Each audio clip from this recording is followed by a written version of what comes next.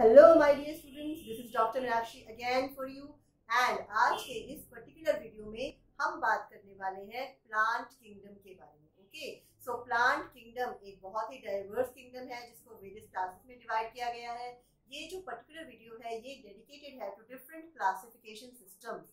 तो आपकी एनसीईआरटी में प्लांट किंगडम में पहले हमने क्लासिफिकेशन सिस्टम्स के बारे में बताया गया है। उन क्लासिफिकेशन सिस्टम्स को सिंप्लीफाइड तरीके से समझाने की कोशिश की है मैंने इस वीडियो में।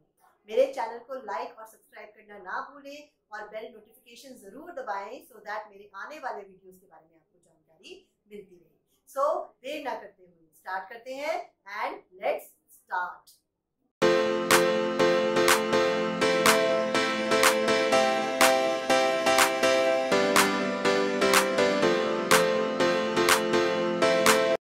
In the previous chapter, we looked at the broad classification of living organisms under the system proposed by Whittaker. So, in biological classification, we talked about 5 kingdom system of classification proposed by Whittaker.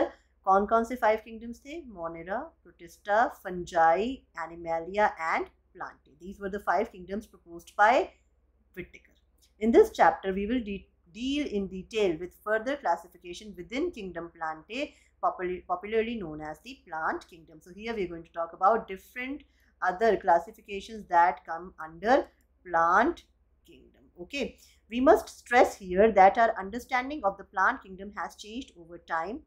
Fungi and other members of the Monera and Protista having cell walls have now been excluded from Plantae, though earlier classifications put them in the same kingdom.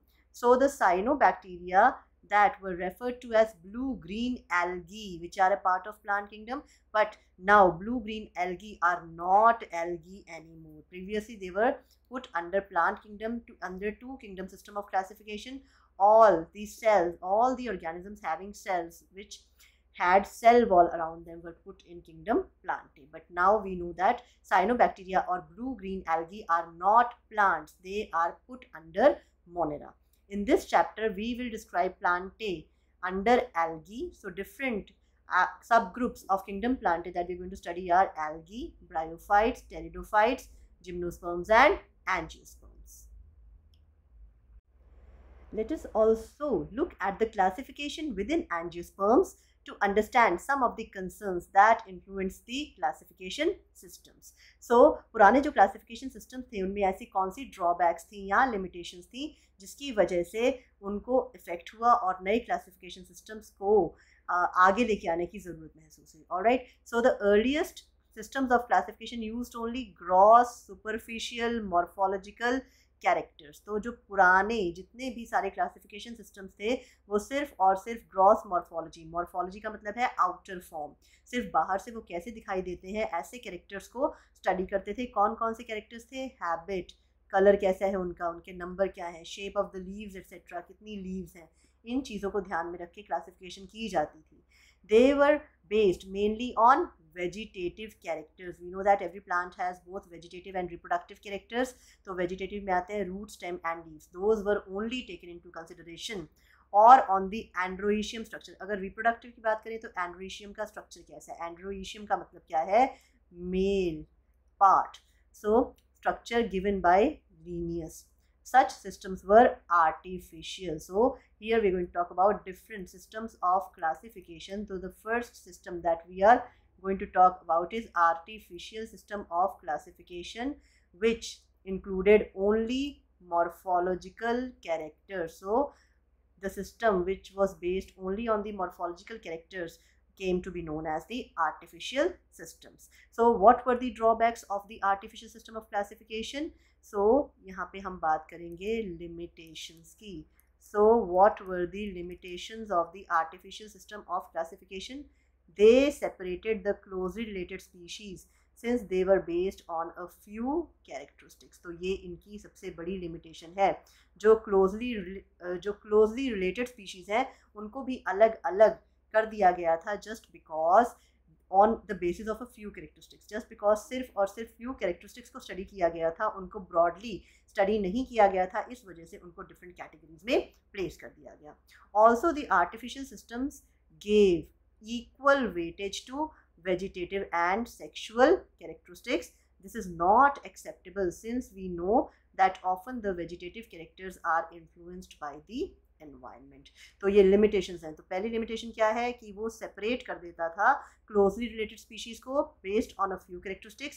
और जो second limitation है वो है कि equal weightage was given to both reproductive as well as vegetative characters, and we know that vegetative characters can be easily affected with their environment. So जो second system जो आया that was natural system of classification.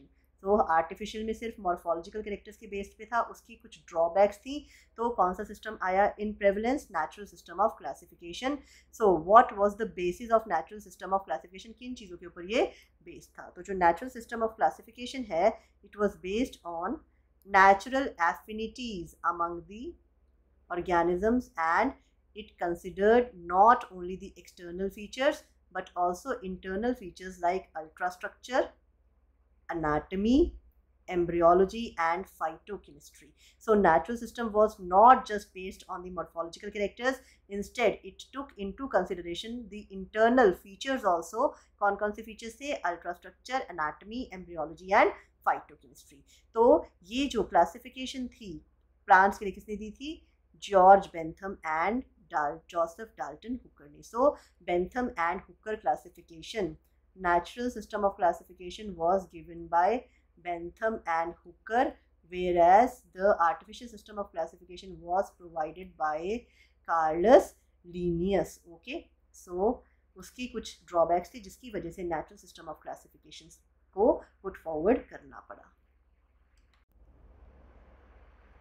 So अभी तक हमने पढ़ा कि both classification systems जो थे these were artificial and natural type of classification systems. उनकी कोई ना कोई ड्रॉबैक्स थी. Right now these days at present phylogenetic classification system which is based on evolutionary relationships between the various organisms are acceptable. So the third type of system which is present day system is based on the phylogenetic classification system. Now what do you mean by phylogeny? Phylogeny means the evolutionary history of an organism, और ये evolutionary relationships को study करता है कि whether they belong to the common ancestor or not. This assume that organisms belonging to the same taxa have a common ancestor. तो एक ही taxon या group में जो organisms present है उन सबका क्या है? Common ancestor. This is based on this criteria. So the criteria on which the phylogenetic system is based is that the organism belonging to the same taxa have a common ancestor. We can now use information from other sources also to help resolve the difficulties in classifications. These become more important when there is no supporting fossil evidence. तो सबसे पहला इसमें आता है numerical taxonomy.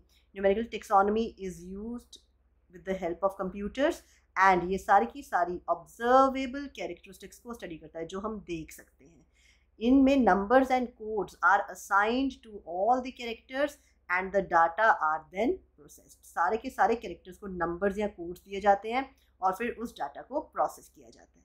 In this way each, इसकी advantage क्या है?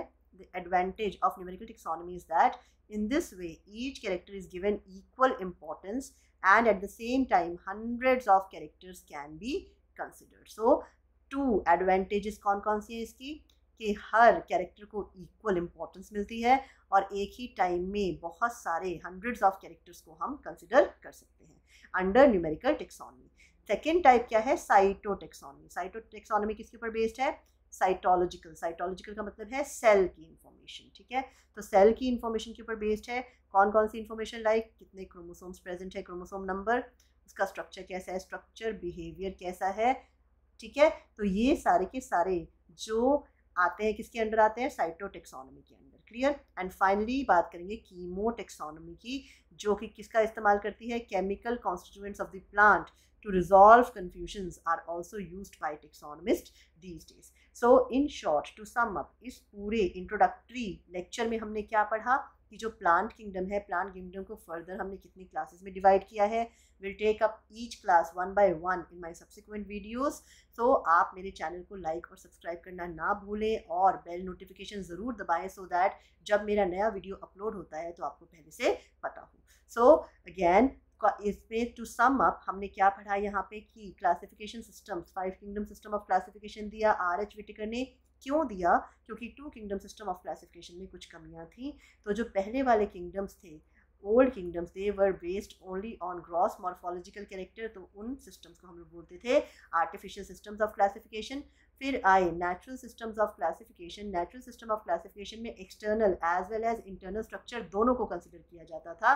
And finally these days modern phylogenetic system of classifications are more prevalent. Alright, उसके अलावा we have been taking help from other sources also to classify organisms. कौन सी है? Numerical taxonomy, cytotaxonomy and कीमोटेक्सोनॉमी। तो यहाँ पे ये लेक्चर, इंट्रोडक्टरी लेक्चर फिनिश होता है। मैंने अपने लेक्चर्स को छोटे छोटे पोर्शंस में डिवाइड किया है सो दैट आपको बोरियत ना हो और कॉम्प्रिहेंड करना भी ईजी हो। So until next time, wait for my new video and keep watching and stay tuned. See you soon.